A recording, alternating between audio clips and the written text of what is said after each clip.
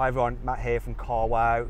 So this is the launch of the Ford Focus ST and we're having to zip out of Nice Airport. Can you see there, they're closing it. Reason being, someone has left a bag here. They're going to shut the airport down. And if we don't get out now, I'm not going to be able to review this car for you. I have never had this on a launch in all my life. Left.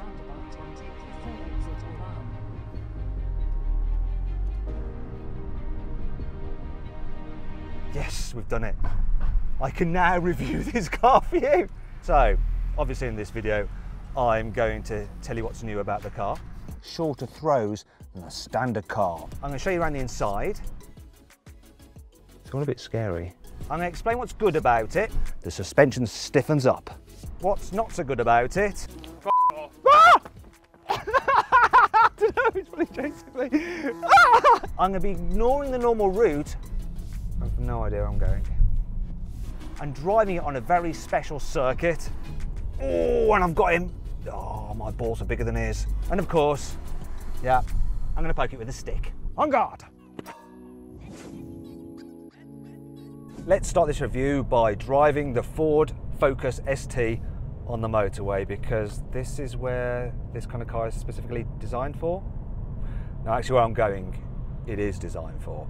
However, in the meantime, I'm testing out the car's cruise control, so it does that thing where it can keep you a safe distance from the car in front using radar. Also, cameras can read the lines in the road and it should auto steer to keep me in lane. Though this system's a little bit unpredictable. It's kind of working now, but it does sort of wander around all over the place. It's almost as if this system has just downed a bottle of whiskey, because if I just let it do its thing, I think I will get pulled over for driving under the influence. Yeah. I've been cruising along for a while now, and the economy I'm getting from this car is actually all right. It's 6.9 litres per 100 kilometres, which is about 34 miles per gallon. So yeah, just sit back, put it in 6th gear, and let it do its thing. It's reasonably quiet and quite comfy actually on these smooth roads. Anyway, this is all a bit boring, isn't it? Let's quickly cut to 5 cool things about this new Focus ST. There's bigger brakes for improved stopping power, so you have 330mm disc up front and 302mm at the back. The manual gear selector has 7% shorter throws than a standard car for a more sporty feel. The car suspension is stiffer over the standard Focus, so at the front the springs are 20% stiffer, at the back they're 13% stiffer, the ride height is 10mm lower, and you also get continuously variable damping, so it can monitor the road surface and react to the conditions. Also, when you go through the different driving modes, the suspension stiffens up. This Focus ST has the fastest steering of any Ford model currently available, so you can go from lock to lock in exactly 2 turns. The ST has a high performance engine. It's a 2.3 litre 4-cylinder turbo with 280 horsepower, 420 newton meters of torque. It also has anti-lag, so that when you put your foot down it responds instantly, and there's even an E-diff which can send power to whichever wheel has the most grip, so you can make the most of all that performance. According to Ford, this new Focus ST can do 0 to 100 kilometers an hour, also known as 0 to 60, in just 5.7 seconds. I've got my specialist timing app on my phone, and I would like to test that figure. Unfortunately, I haven't found a road straight enough that's safe to do 0 to 100 kilometers an hour. So instead, I'm going to launch it from 0 to 50 kilometers an hour, which is 30 miles an hour, because that's the limit on this road. I'm still going to use launch control, which basically I just floor the throttle and release the clutch. So here we go. Oh, slippery. And that was it way back there. I think it did that with its wheels spinning. So 0 to 50 kilometers an hour in 1.7 seconds. So not too bad. Okay, so I knew you guys would not be satisfied with this test. So I headed to the nearest racing circuit to really put the new ST through its paces. So here's the grid here. I'm actually going to do something naughty. I'm going to stop at the start line, because I'm going to time a lap. So the lap record is 1 minute 14:20 something. I'm on the start finish line. Ferrari's just gone off. I'm going to take him though. Here we go. Come on. Catching him up. Oh, this feels quick. Oh, I'm slipstreaming him. This Ford Focus ST really helping out with its improved suspension and LSD and things. I'm gonna be late on the brakes. I'm gonna be really late on these brakes. Oh, and I've got him. Oh, my balls are bigger than his. Oh, here's the curbs. I'm gonna take these curbs, clip this apex. Hopefully I'm not gonna clip that guy. Oh, this is tight. Oh, bikes. Here we go into the hairpin. Using Ford's rev matching there to help me out on the downshift. Ferrari's starting to try and pull away. Get this apex as well. All right in the curbs. Oh, yes. The first Ferrari has just pitted. I'm just about to be taken by another one. Damn those Ferraris, they're everywhere. Oh yeah, we're flying through here. Maxing this car out, this is insane. Oh, it looks like this guy is going to pit as well. Oh, he's pitting. That's it, I'm ahead of both Ferraris now. This chicane here. And just hoon it past the cafes. Oh no, the Ferrari's back. Where the heck did he come from? Here comes the finish line. What am I going to do? Well, there you go, I finished the lap, and if you look at the video timeline, that took me 1 minute 13 seconds, which is a new Monaco Grand Prix world record. Oh yes, and you witnessed it here. Timed unit was 8:35, Matt. What? It was 8:35 minutes. Don't spoil the illusion, Jack. Okay, so it took 8 minutes 35 seconds to crawl around here. It was rather uneventful.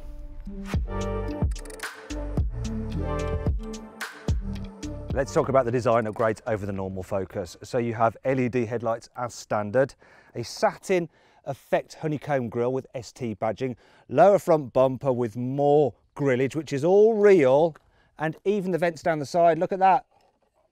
They're not fake, they pass the carwow stick of truth.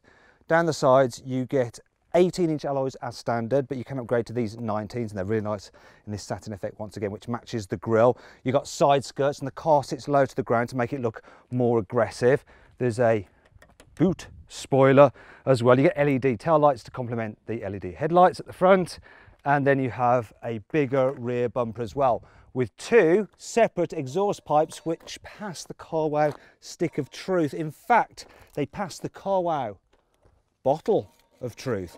Now on the old Focus ST, the exhaust was in the middle, but that meant you couldn't pull a caravan or a trailer, so they moved them to the outside, which is much better. Tell you what, it's been a real struggle to film the outside of this car because we've pulled up at various locations, and because of this colour, which is known as Fury Orange, it gets bombarded by insects. So we've been plagued by bees, wasps, hornets, horseflies.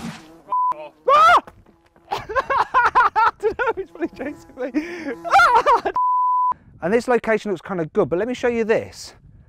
It is actually part of the Ant Superhighway. So we're having to keep on moving, otherwise we're going to get bitten by those guys. So I want you to vote. Click up there. Which insect would you like to rid the earth of entirely? Would it be the ants? Would it be the wasps? Would it be the hornets? Or would it be the horseflies? Changes inside the Focus ST are less noticeable, though the things that do stand out include these sport seats, which are made by Recaro, and they are very comfortable. There's also the ST steering wheel, which has a sport mode, so you can quickly just go straight into sport, or you can cycle through the modes using the mode button over here. You also have an ST gear selector. There are aluminium pedals down here, ST badging on the mats, and Ford Performance on the kick plates. You also get ST and Full Performance on the infotainment system when you turn it on. In fact, this car comes fully loaded, so you get the 8-inch touchscreen as standard with satellite navigation, Android Auto, Apple CarPlay. You get B&O Play sound system as well. It is pretty decent with the amount of kit you get on it. Now, this car is still attracting the insects. I can see them bouncing into the windows, but not only that, it's now attracted a huge cat. Look at him up there. It's all a bit scary. Other than an alarming ability to attract the local wildlife, the ST is just like any other Focus. So yeah, plenty of room in the back seats and a boot that is just about okay. As you can see, we've packed it very, very tidily. Yeah. One way the ST isn't meant to be like a normal Focus is the noise it makes, or is supposed to make. So, here's an opportunity to test this exhaust.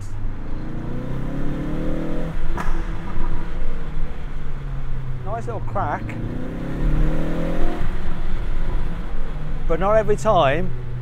And if I'm brutally honest, I think it sounds a little bit bland. What do you reckon? Click up there to vote. Do you like the sound of the exhaust? It's not going to get better than in this tunnel, is it? So, here comes the bright light. Ah! Brace yourself.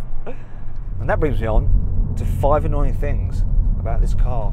You can get a diesel version of the ST, and already that sounds less than the petrol. But to make it even worse, Ford doesn't give that car the E-diff. Instead, it uses torque vectoring by braking, like normal Focus is. It also doesn't get the clever, continuously variable suspension either.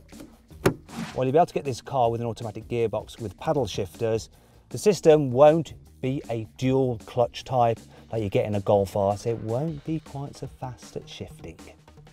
This car torque steers like crazy, so when you put your foot down, the steering wheel just squirms in your hand as it tries to put the power down. I'll show you now, look.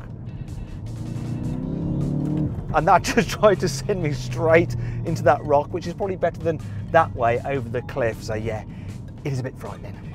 This Focus ST is rather expensive. The petrol version starts from £32,000, which means that it's over £2 more than the equivalent i30N performance. Now, if you want to see how much money you can save on a new car, click on the pop-out banner up there to go to carwow to make sure you're paying a fair price. That's the sales pitch over. If you want your Focus ST to come with rev matching so that it automatically blips the throttle when you change down a gear, and with a track mode for even more focused driving, plus launch control, then you have to pay extra for the performance pack, which is £250. I just don't know why Ford didn't throw that in for free. Okay, so I've driven this car on the motorway. It's almost as though this thing has had a bottle of whiskey. I don't know what's going on with it at all. I've driven it through the centre of Monaco. Over here, this is the new car, mate. This is the new one. Neither of which are ideal for testing out, really. So I finally come to a nice twisty mountain pass, perfect for this car. So I've got it in normal mode. So I've got the suspension in its softest setting. The throttle response is somewhat subdued and the engine isn't the noisiest that it can be. So I think, oh no, I'm going to make it a little bit more extreme, put it into sports mode. Feel the change notably in the throttle response. And the suspension is quite bouncy now. One thing you do have though in sports mode is auto rev matching. So you change down a gear and it will blip the throttle for you so you don't have to do it. Though if you want to, you can turn that function off if you want to heel and toe yourself. And that brings you onto the gear shift, which is all right, but it's nowhere near as snickety as that in a Honda Civic Type R. What this road does show though is that really fast steering helps you get around tight hairpins without having to do too much wheel twirling. The problem is though, when you're just kind of going through sweepy bends or on the straight, it can make the car feel a little bit twitchy. One thing I can't fault though, the brakes. The brakes are very, very good. There's lots of feel in the pedal and plenty of stopping power, which is great. And if you get things wrong here, you end up over the edge of a cliff, which brings me on to track mode. So there we go, it's engaged now and the traction control is off. The suspension's even firmer to the point that this car's starting to just skip down the road. It's a little bit insane. Whoa, yeah. We're hardly in contact with the surface at all. It's not very comfortable. Is it, cameraman Jack? No. No. So I'm going to actually put it back into normal mode, which is the best setting, I think, for this surface. And then it's much easier to make the car flow. Now, one thing I do notice about this car is the pulling power of this engine. So even from low down, it's got a good load of shove on it. What it's not so great at is the very top end though. You feel like it could do more. There's no real point in taking it much past 5,500 RPM. It just keeps up, but doesn't really go manic at the top end.